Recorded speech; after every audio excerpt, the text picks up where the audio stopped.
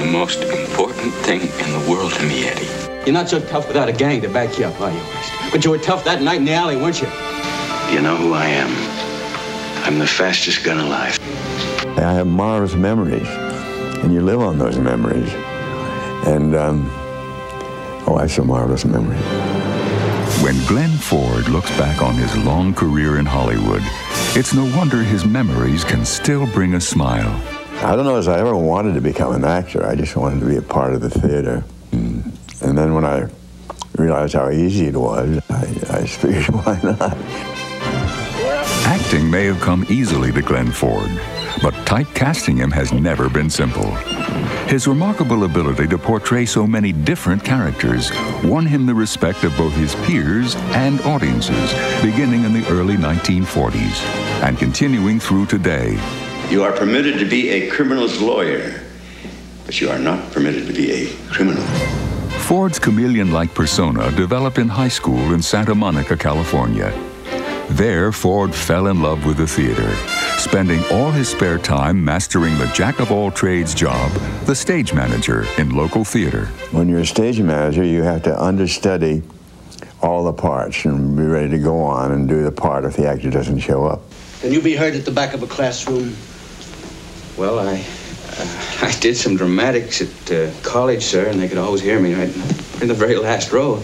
Though his understudy duties allowed him only sporadic roles, Ford proved he had stage presence. In 1939, at the age of 23, he attracted the attention of one of Hollywood's top movie studios, 20th Century Fox.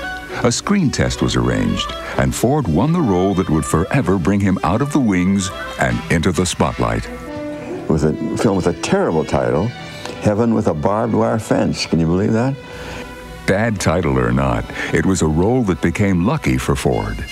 Recognizing his budding acting talent, rival Columbia Pictures made Ford one of their contract players and cast him as the leading man in a string of B pictures, including Blondie Plays Cupid and The Adventures of Martin Eden.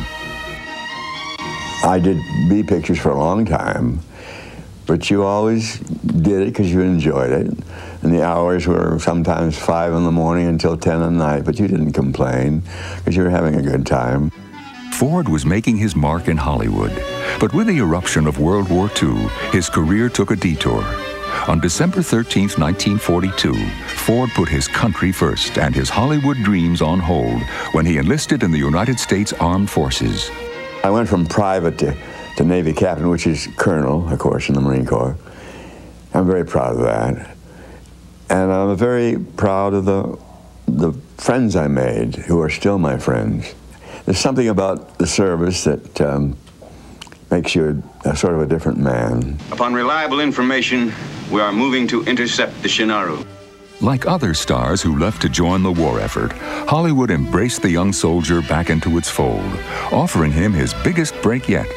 On the heels of his discharge, Ford met with Bette Davis to discuss the male lead in her upcoming melodrama, A Stolen Life. She looked me up and down and she said, well, I don't know if you're right for the part, but would you come to the studio next Sunday and test? The part turned out right for Ford, and after 3 years away from Hollywood, he held his own with one of its toughest leading ladies. Your sister's a very dangerous woman, Katie. She could worm the secrets right out of a sphinx.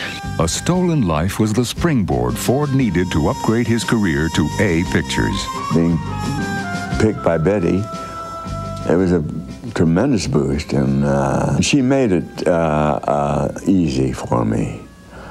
And prepared me for going on to do Gilda, for example.